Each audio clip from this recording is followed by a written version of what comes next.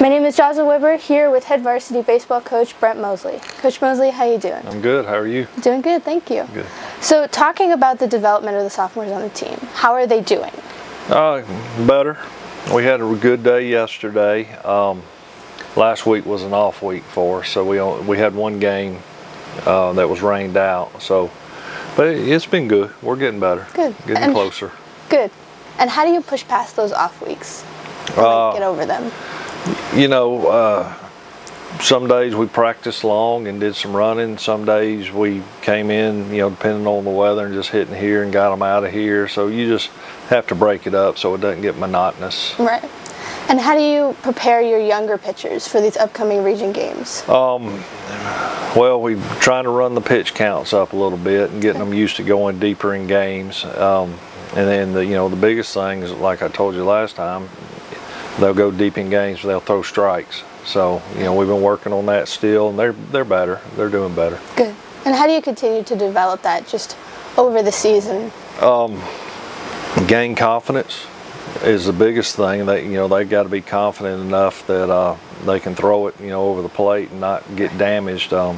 Like Heath struck out 17 yesterday, which was a school record. Okay. And so that's really big for him. Definitely. So, yeah. Yeah. And speaking of these next upcoming region games, you guys are 5th in the region right now, I believe.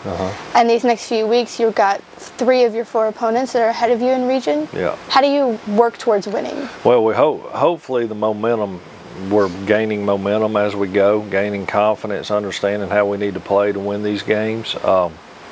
I guess time will tell, but I think we are. Yeah. So and how do you continue to build that confidence? Because it is very important to have that in games. I don't know. I think success will breed confidence, and they're having some success right now. So hopefully they believe they can do it, and they'll be successful. And I know you've got a game against Whitewater over spring break. 3. And 3 games. Yeah. Okay. So how do you kind of prepare for that, as it is over spring break? Yeah. Well, it's good because none of my guys can leave, so I don't have to worry about them. But we've done it every year. We've had games over spring break, so they know what's coming. They should be prepared and ready to handle it. Good. All right. Well, thank you so much. All right. That's all I have for us.